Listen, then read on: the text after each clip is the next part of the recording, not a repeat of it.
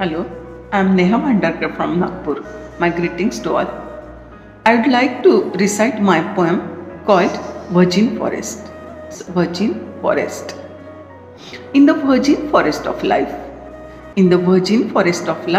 she wants to step up towards puberty. She wants to travel freely. She wants to avoid gender ambiguity. For her, the distance between life and death is an opportunity. For her, the distance between life and death is an opportunity. She wants to warn against torture. Her spirit of being woman to posture.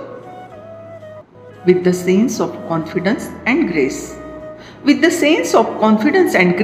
She leads her activities without hesitate. She endured to capture the word. She walks with her head not bowed. To fulfill her precious golden dreams. She kicks. She tries to overcome adversity like phoenix. Thank you.